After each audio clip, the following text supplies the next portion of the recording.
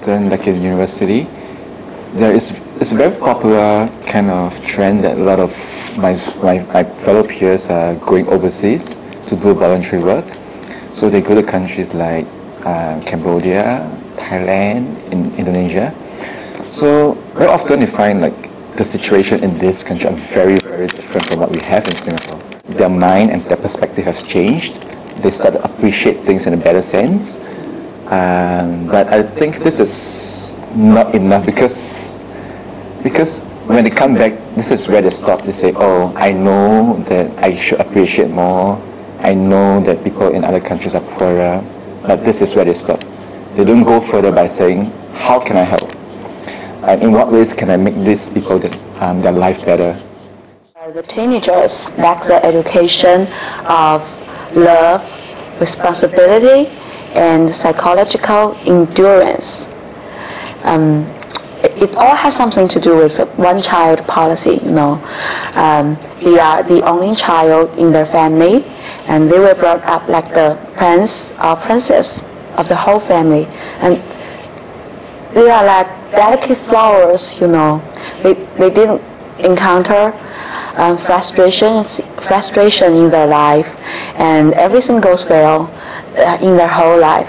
So once they encounter with frustration, they don't know how to deal with it, and they lack responsibility for the society, and they don't know how to love others because they are always loved by others, by their families.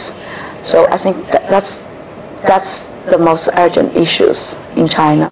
If you can take care of yourself, your family, and then maybe you can take some measures to take care of the society, of other people. The Western culture influenced Thailand a lot. Even the concept of chasing the American dream, I think that it affects the activities of everyday lives of teenagers today. So they tend to spend money a lot, change their spending habit, and without knowing that these things are necessary or not, they just buy because they want to get it, because they want to have it.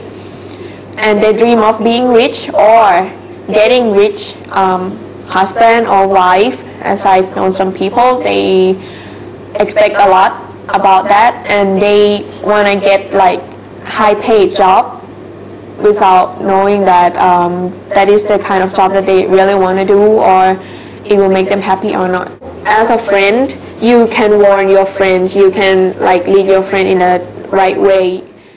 Youth violence become our critical issue in Thailand now. This issue is more serious and often involve of all type of criminal behaviors.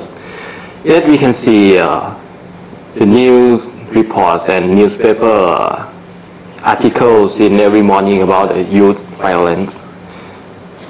Young people can be victims and offenders, or a witness to the violence, or a combination of this. Exactly, we cannot control something in the internet. It should be from our morality, from a good thing inside our body, our soul and expiration. Also, the competition is severe to get a job after graduation, so undergraduate students cannot pay attention to other society or social activities, volunteer work, or their own hobbies.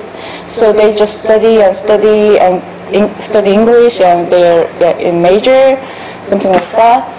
So yeah, again, they cannot enjoy their life at all.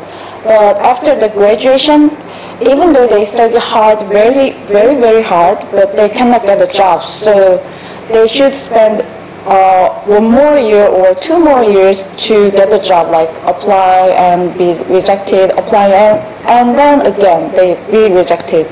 To solve this kind of problem, the companies should pay attention to other qualities of applicants, like their social activities, their passion or their talent in other perspectives or some volunteer work experiences that can tell a lot more than which can be told by only academic records.